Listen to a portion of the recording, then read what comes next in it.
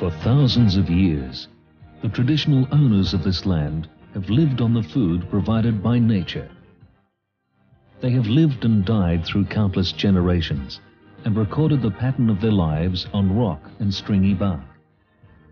The gathering of nuts and berries, hunting for meat, and the mythical tales of their ancestors. This is the northeastern tip of Arnhem Land, rich in Aboriginal culture and tradition. Beneath the surface, there lies riches of a different kind. Rich deposits of bauxite, used to make alumina and eventually aluminium.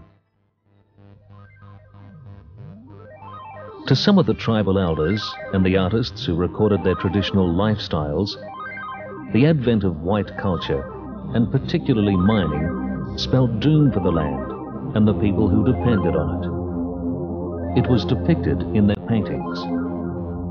This one refers directly to what was then seen as the effects of bauxite mining at Gove. The artist from Yirrkala mission shows the hunter as a skeleton. He is ready with his spears and hunting dog, but there are no animals to hunt. So both of them perish. That was in 1968, when Nabalco was formed by a partnership of Australian and Swiss interests. Together, they invested $320 million, the equivalent of about $1.5 billion today, to launch the biggest mining project in the Northern Territory.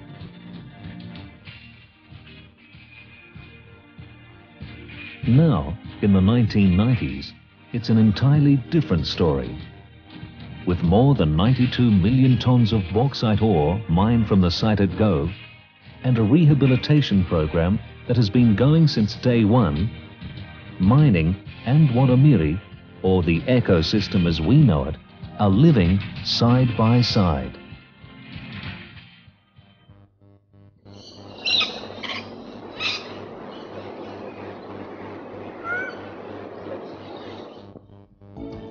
When Nabalco's team of engineers and miners began their work here, the challenges were enormous. Access to the site by road was impossible. Every piece of metal, from nuts and bolts to heavy girders, had to be brought in by sea. But that was only one of the challenges. A far more complex and lengthy task was the job of completely rehabilitating the land after it had been mined. Not just to replace the trees, but to see that food systems existed for everything from termites to wannabes, and to ensure that the berries and nuts that once meant survival for a whole population of Aborigines would flourish again. There were no precedents for this work, no reference books or experts with previous experience that could be brought in. This was the first major project of its kind, a commitment to rebuild nature. This formidable task was given to Dieter Hinz, an ecologist who has supervised every stage of the program since mining began. It's his job to see that when the land is handed back to the Aboriginal custodians, once mining is completed, it will be virtually as it was. Each year, an area equivalent to that which has been mined is rehabilitated, approximately 125 hectares.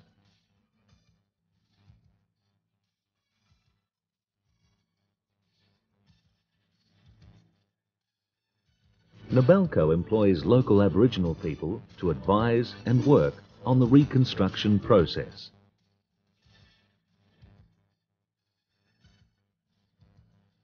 Planning is always about 5 years ahead of the mining work. Does that happen next year or? No, I'd say another 3 years before we move on that. At first sight, the tree felling seems harsh and extravagant, but it's a necessary process for successful rehabilitation.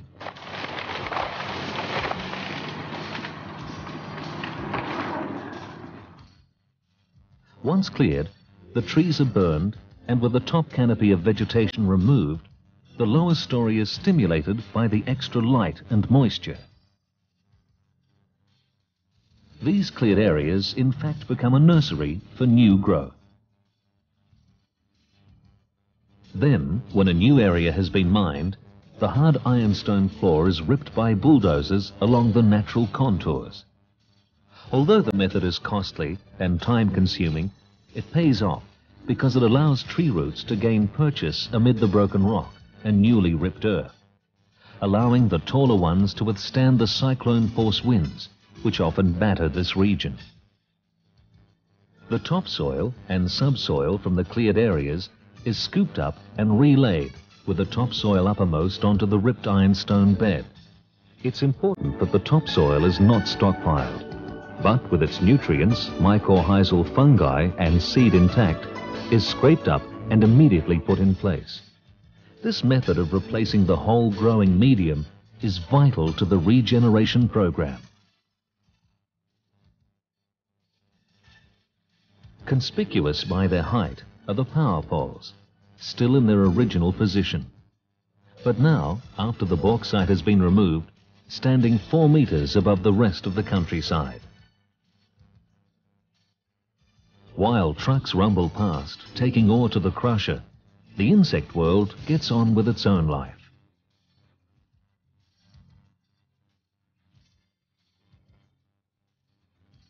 A great deal of work has gone into selecting exactly the right plants to regenerate the area. The topsoil may well have seeds germinating, but to ensure the area is fully propagated, seeds are collected for later planting.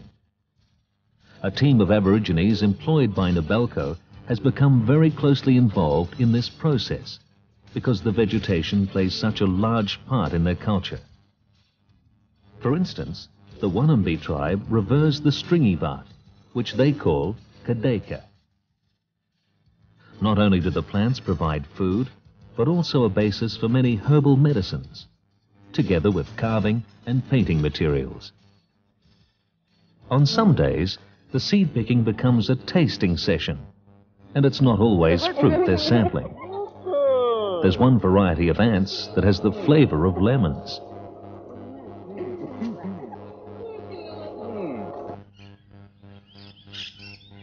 This area was replanted about 10 years ago, and already there's a wide variety of plants, insects, and birds.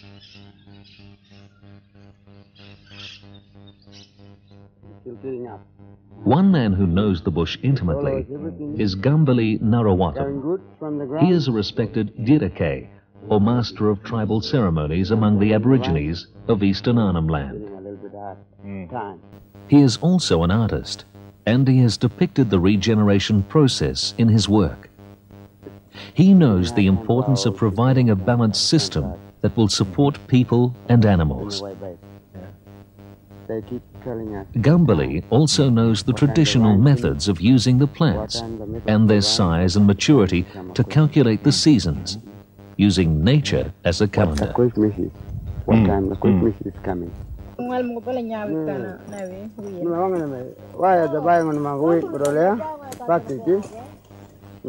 only are the trees growing well here, but underground there are yams, a tasty sweet vegetable, rather like a sweet potato. Can you eat? Oh yeah, sometimes. Sometimes you eat it raw.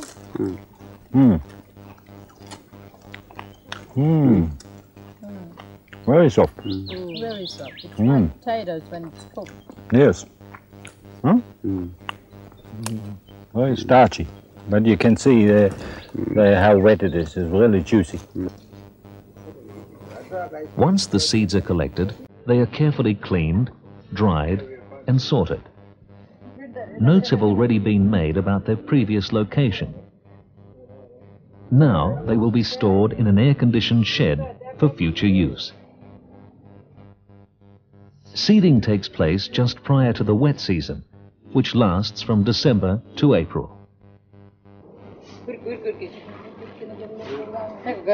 It's important that traditional methods are observed along with ideas gained through more recent experience. Hence the women tramp the seed to give it a good mix, whilst a single application of superphosphate will be sown simultaneously. A crop of Rhodes grass incorporated in the seed mix binds the soil and gives it protection from erosion. But after about 4 years, it dwindles and disappears, having done its job. Looking at the birds feeding from the blossom and the termites busily creating their own empire, it's difficult to believe this land was completely cleared and mined less than 12 years ago. As the mining continues into the 21st century, so will the regeneration program. It is an operation that requires patience, dedication, and a considerable financial commitment. But it is working, and there is no greater authority on how well it's working than the people whose ancestors lived here for centuries. And all the tree, like now, you will see this time the tree is growing back to the mine site. And all the food, they're coming back. Like you can look now, that's the yams in the mine site. So you can find plenty of food now? We can getting plenty of food now for our future life. By the time when this mining will be finished, one day the people will go over everywhere. Yeah, Getting collecting food again same way like before. Yeah. Just in collecting. way back all the time. That's why. Even stronger than his words are symbols in his own painting. Gone are the skeletal form of the hunter and his dog. In their place are signs of cooperation between the Aboriginal and mining communities. The central point in red is the mined area. From it run the haul roads, passing through land which is once again growing plants, which provide food for hunter and animals alike. And so they all survive. The black and white hands holding the seeds symbolize the collective effort that has brought about the restoration of the living environment.